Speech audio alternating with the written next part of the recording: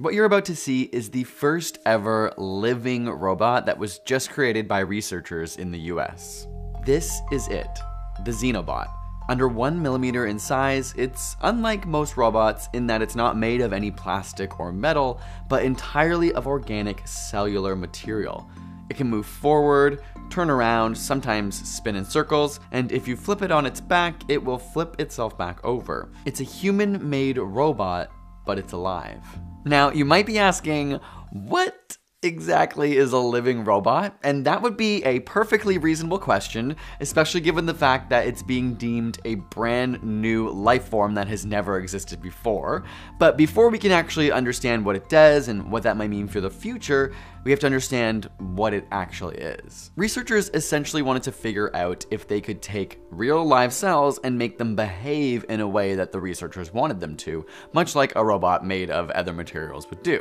So they took 2 different types of frog cells, both skin and heart cells. Heart cells naturally contract while skin cells don't. So the idea was, if we can put skin cells and heart cells together in a specific way, maybe we can come out with a functional structure that can move.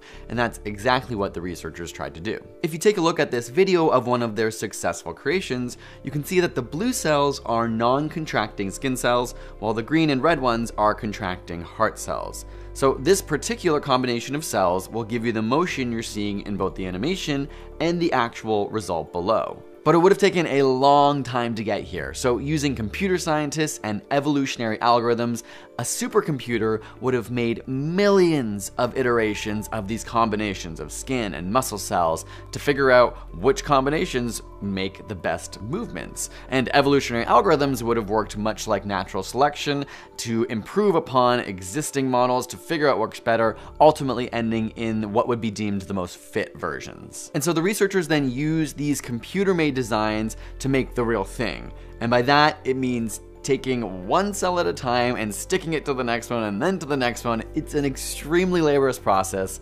Luckily, cells have the natural tendency to want to stick together, but it still meant a human technician going through a really intense process one bit at a time. So what exactly makes them robots? Well, once the scientists understood which combinations would make a cell move in a straight line or make this one spin in circles, they could then tell the supercomputer, we actually want this type of movement or this type of action. How do we get that? The supercomputer calculates it and then gives them a design that will ultimately create that action. So if the Xenobots are designed in the exact right way, they can move in the exact way we want them to. And so we end up with cellular organisms that have been designed by humans to act in predictable manners, like robots, which is what the Xenobots are, really. But the interesting, or kind of freaky part, is related to something called emergent behavior. While we might understand how a single cell works, when you put a group of them together, sometimes emergent behavior or properties come about. So the single cell itself can't do this thing,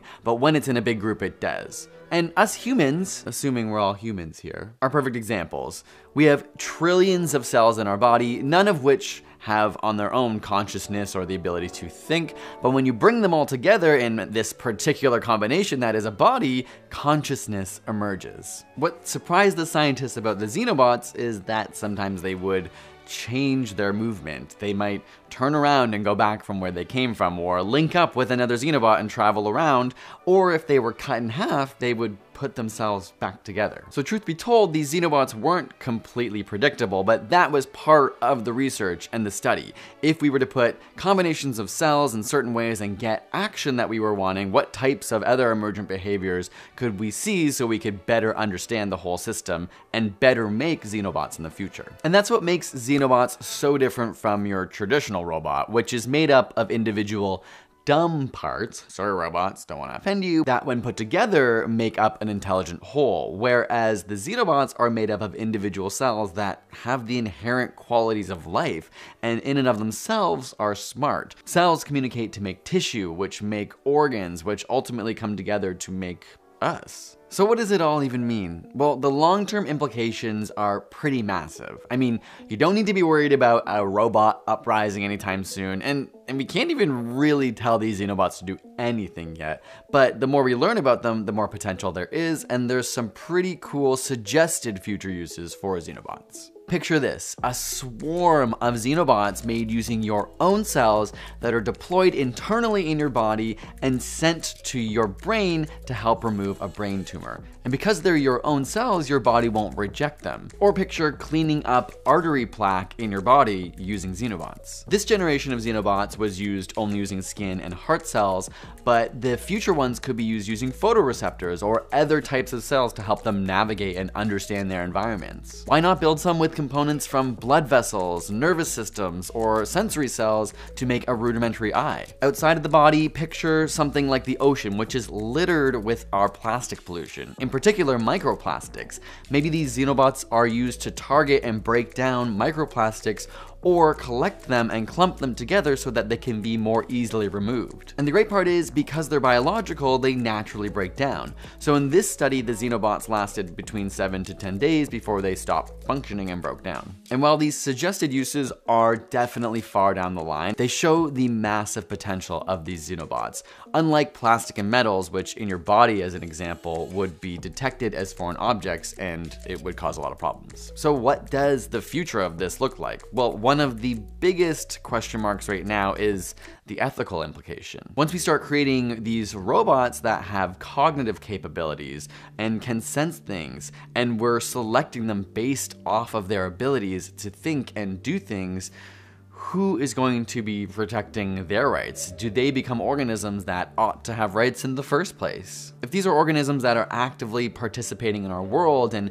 maybe some can feel pain because it's a benefit to their function, or maybe they can start to think, what does that mean? Where do we draw the line? The researchers did acknowledge this as uncharted territory, and the fact that we should be having these discussions in the early stages of technology like this so that the public can understand, so that the governments can make informed decisions, and that we can all feel positive that we're doing something good in the world with it. Personally, I found this research to be so fascinating, and it led me to be excited and also terrified at the same time. You know, the potential to address climate change with something like xenobots, or health and safety of the human body in delivering drugs. These are all amazing things, but at what cost does it come? How do we prepare for what else these biological robots could be used for?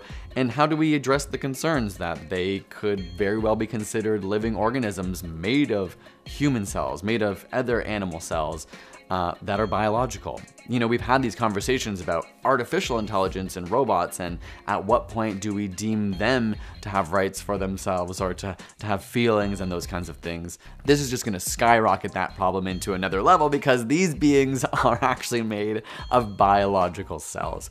So fascinating, so interesting. I am really curious what everybody else thinks, because to me it's exciting and terrifying. I think it can be both at the same time.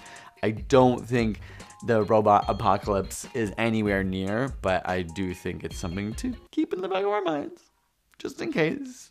Just in case one of the xenobots are watching this video in the future, though I love you and I promise I never questioned your good intent. I hope this video was useful and interesting to you. I had a lot of people asking to go a little more in depth about xenobots, because it's a huge discovery and breakthrough, and I thought it was worthwhile to understand a little more of the intricacies of it. Let me know if you have any other questions, but comment down below. What do you think of this technology? Are you nervous? I want to hear your opinions. I'm so curious what everyone else is thinking. Thanks again for watching. Make sure you like the video, leave a comment, and I'll message you back, and subscribe for more interesting science videos. Peace.